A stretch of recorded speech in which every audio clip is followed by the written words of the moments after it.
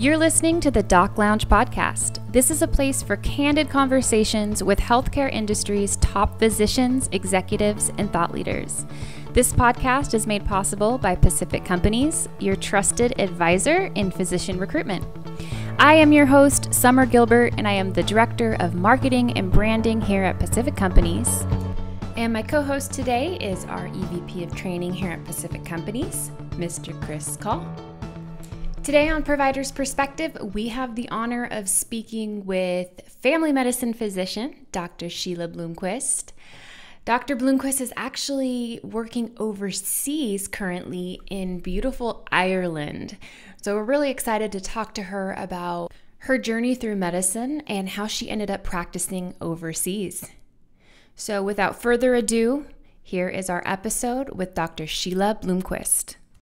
First of all, Dr. Bloomquist, thank you so much for joining us on the Doc Lounge podcast. Thank you so much for having me. And Chris, thanks for being my co-host today. Enjoy being here.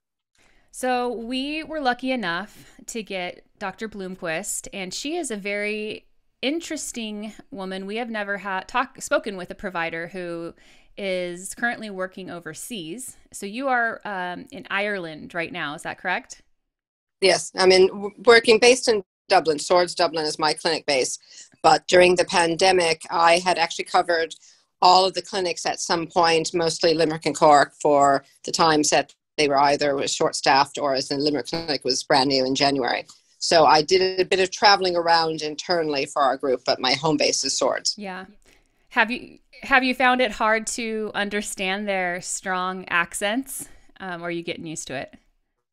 Well, not really, because my mother is actually from Limerick. So I have the majority of my mother's family are actually still here, some of them being in London, few scattered ones in Madrid.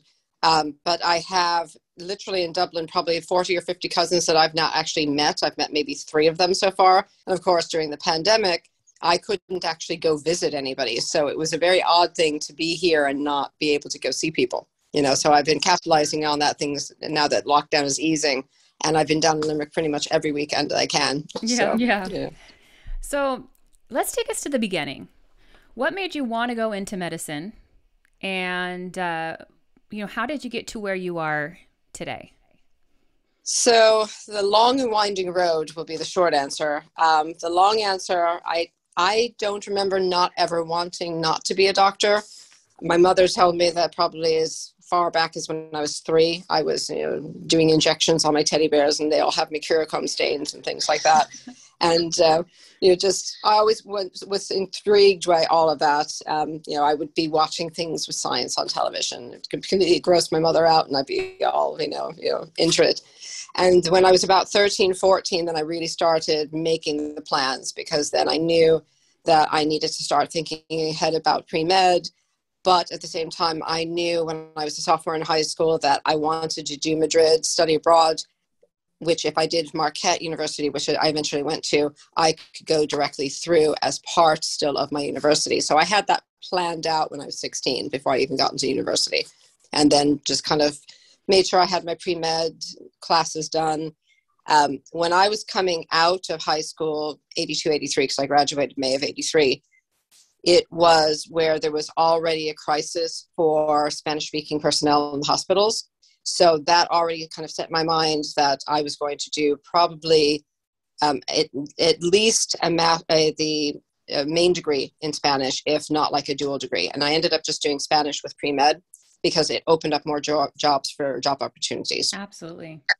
So, that's kind of where it landed me. I went to Madrid with Marquette, stayed there 3 semesters, came home, graduated. 4 months later, I was back in Madrid for NYU's master's program. And that way, then I had kind of plans B, because I'm the plans A, B, C, and D girl, as far as that goes. So I always had the working plan that could be modified. And then when I got to about 91, then I had to where I had enough of a financial backing to be able to apply to medical school. So the question was I going to try and stay in Spain and do the co-validation route, or was I going to go back into the US system? Grenada offered me a place, and so I ended up accepting for Grenada, and then I came home, did 2 pre-med classes that I hadn't had time to do And then I went to Grenada. So once again, it took me halfway over the world, and it was a great decision. Interesting. Do you see yourself practicing abroad rather than coming back to the US in the near future?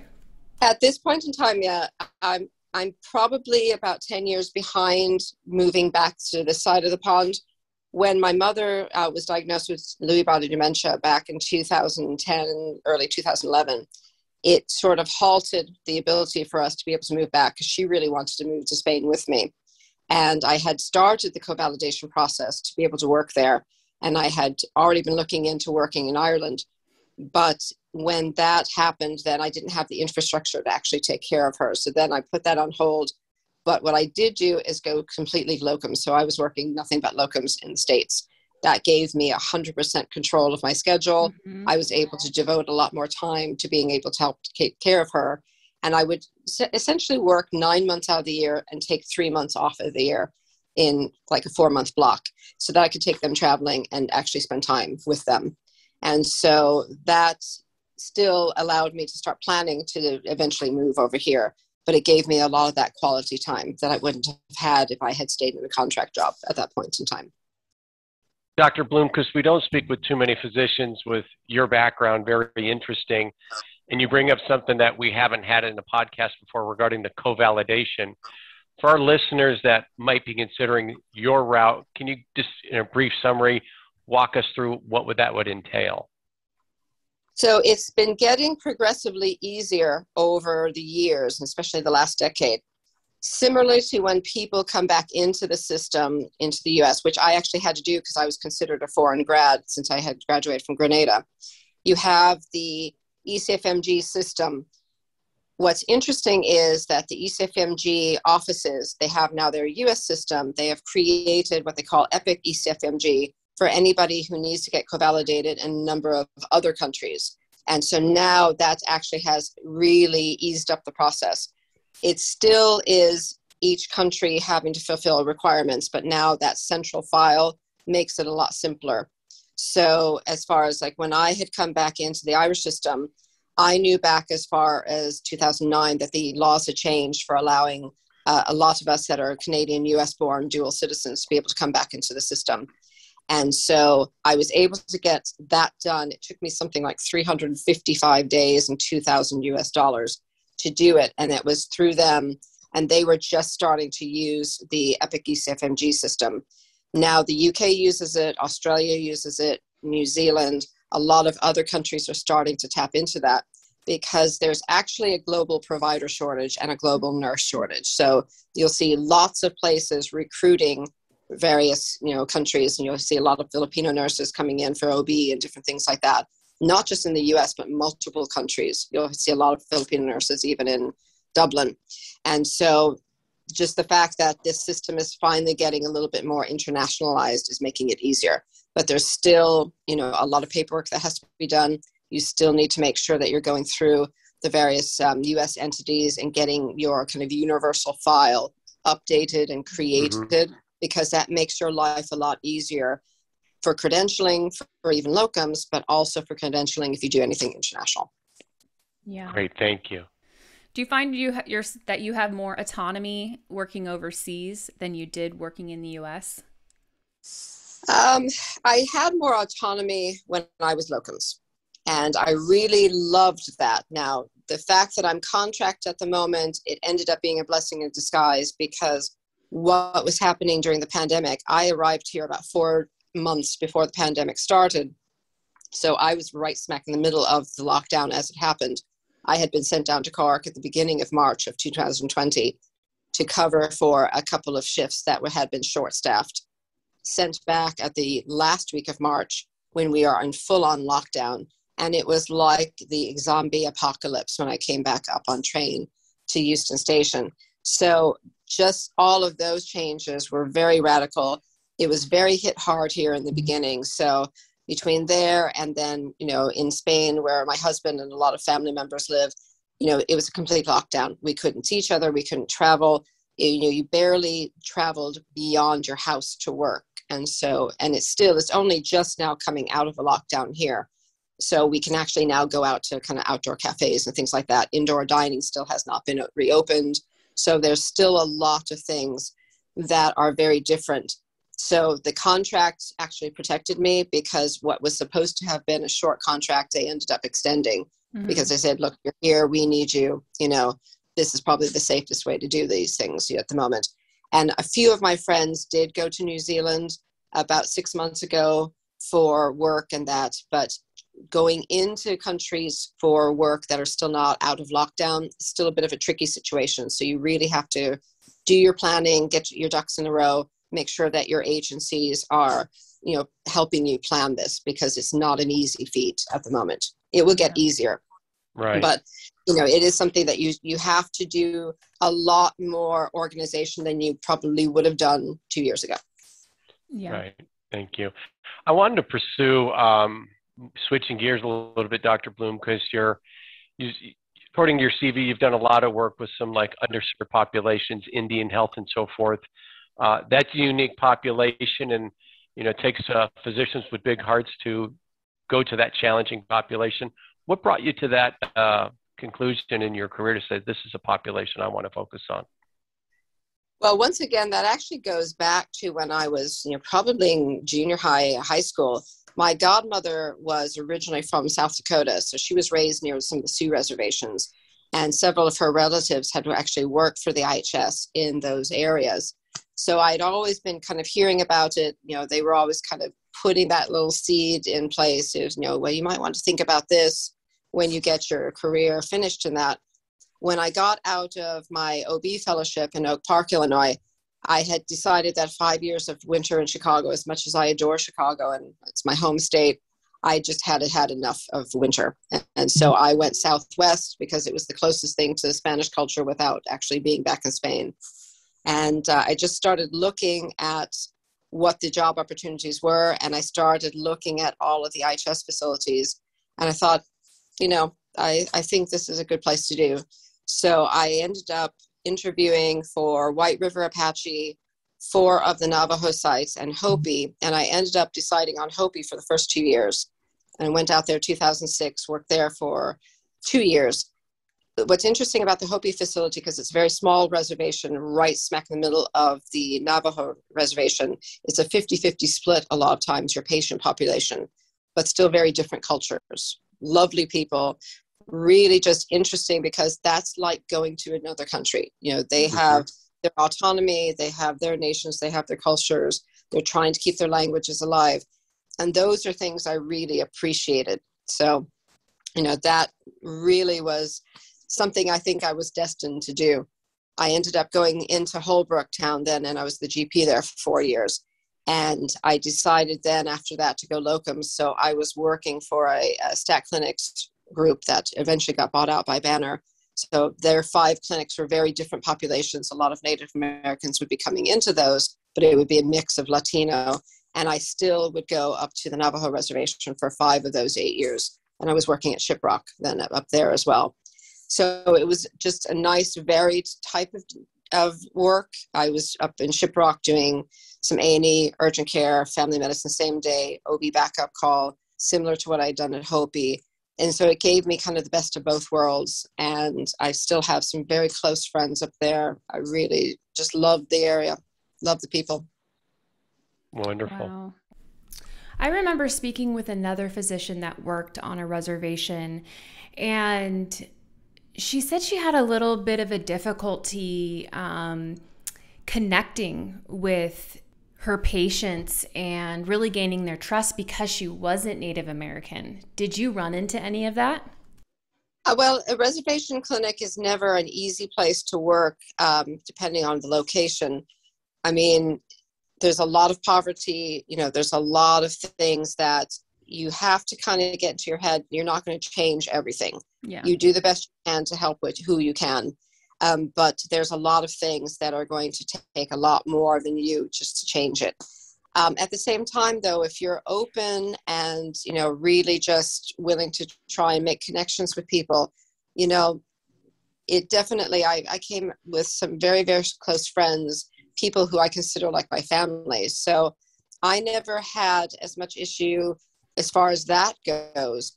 I think where Hopi was a little bit more challenging for me is when it was coming towards the time frame that my mother was starting to not do so well before the diagnosis came. And I was having to commute back and forth to Spain to see my husband as well.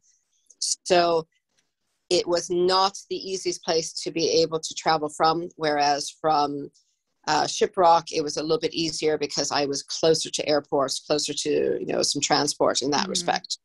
So those would be the things that would be sometimes more challenging.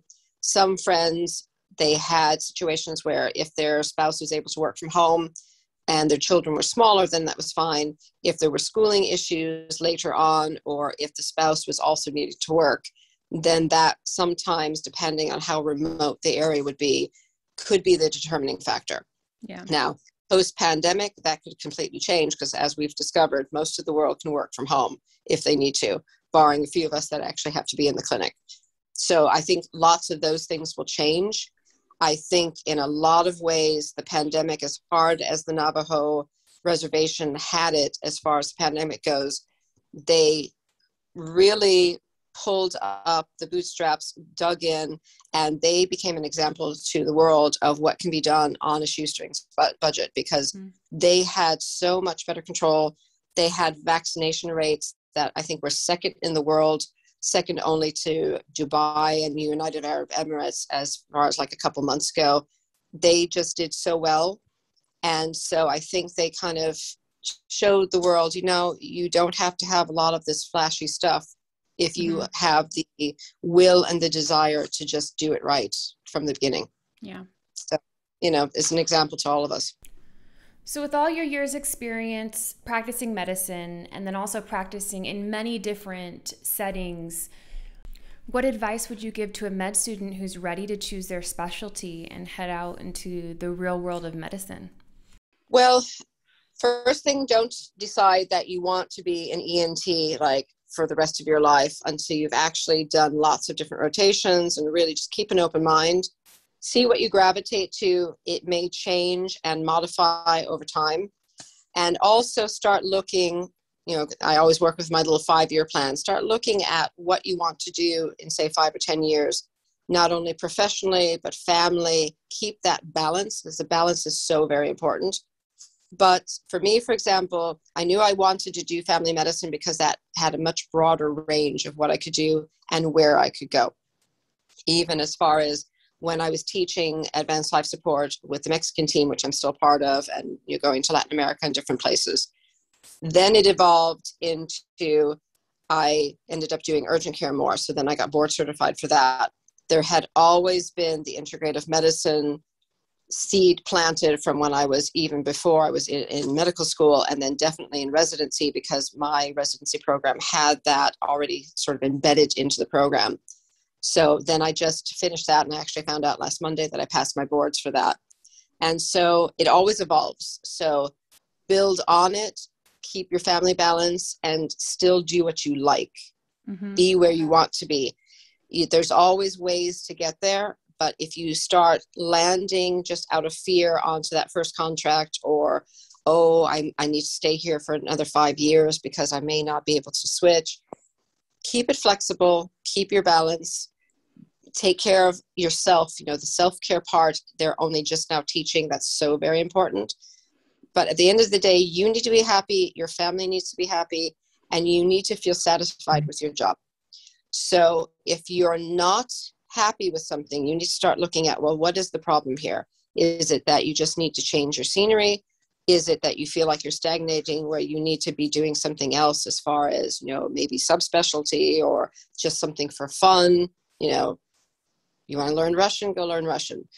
Do stuff that opens your brain, and so that you're not stagnating, because that is what your life is going to be like for the next 25, 30 or more years. You need to like your life. Yeah. So that's a very important thing. And you seem to like your life, given the varied experiences of you kind of moving around. It seems like it's never boring in your world. Oh, no, definitely not boring. The next couple of weeks are going to be a whirlwind, because now I finally will be able to move some stuff out and get my home base replanted. But I always keep that door open. I always keep my U.S. licenses and everything up to date, because there's always that possibility that, I'll start doing the locums life again. Yeah. 3 months, take 3 months off, work 3 months. I have friends who have been doing that for years, and they are having a blast of a time. They still do good medicine, but they're enjoying their semi-retirement, and it's fabulous. Well, you know who to call when you want to look up some locums opportunities. So we got a bunch. You know what? I'm really impressed. Like, I can tell, I love talking to physicians when you pretty much smile when you're talking about everything, whether it's your experience with your giving advice. You love what you do, and I'm guessing it's been hard at times and everything, but I can see you chose the right career path for yourself. Am I getting that right? And I still have creative parts of my brain that I'm still doing other things, but I really love my job.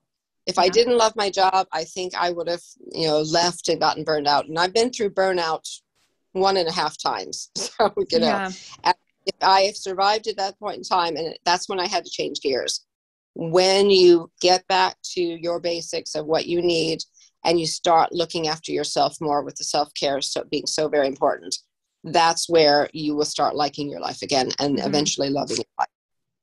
If you're starting to really not like what you're doing and feeling like just everything is a drag, it's time to re-examine things because you need to switch it up. Another question that we like to ask physicians is, what advice would you give to healthcare administrators to strengthen that relationship between the providers and the hospital administrators, CEOs, in-house recruiters, and such? I would say they need to be more flexible because several previous bosses who are still good friends of mine have said to me, if you give people the freedom to roam periodically, they will come home. They will come back to you. And one very interesting example, when I was just a medical student still, Pekin Hospital, I did a MECO program for the summer when I was home from school for a year because I had to stay home to work.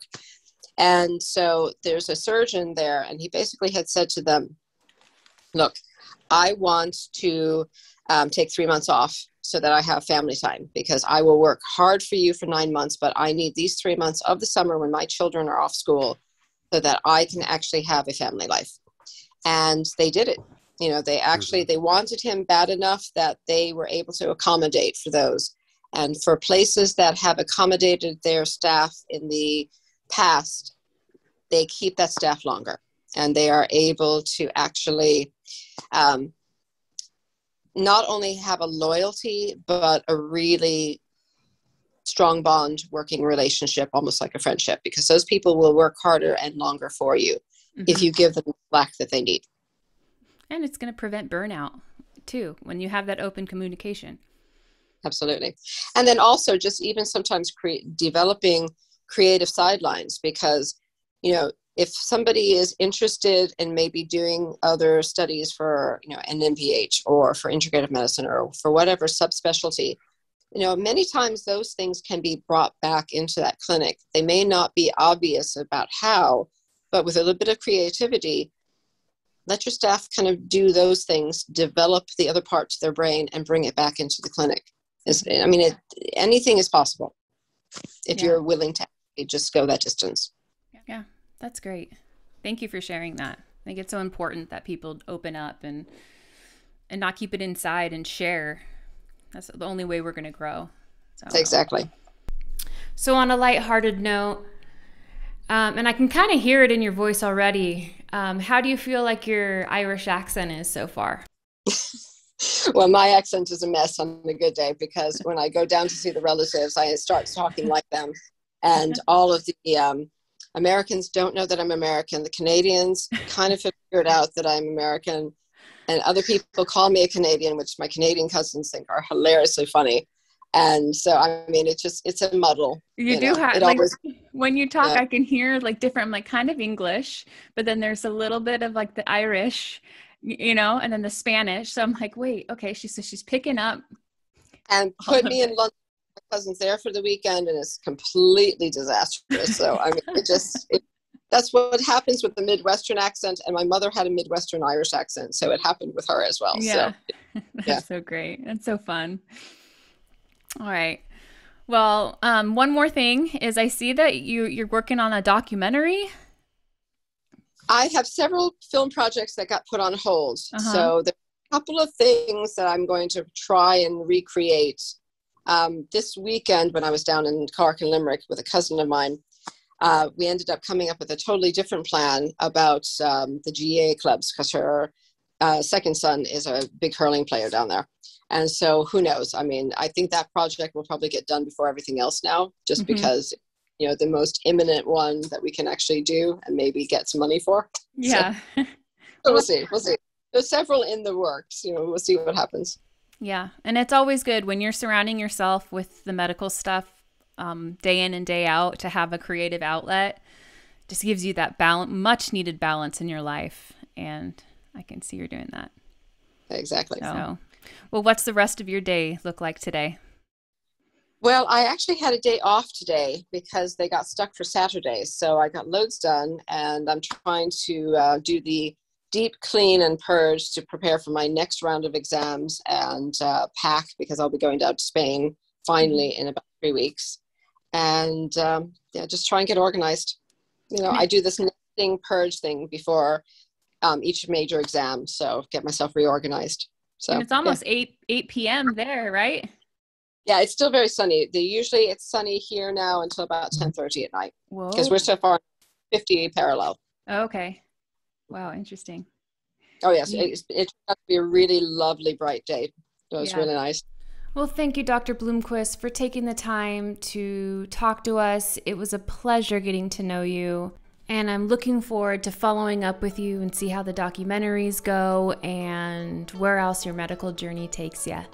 Bye-bye. Take care. Bye. Thank you to all our listeners. If you'd like to be notified when new episodes air, make sure to hit that subscribe button.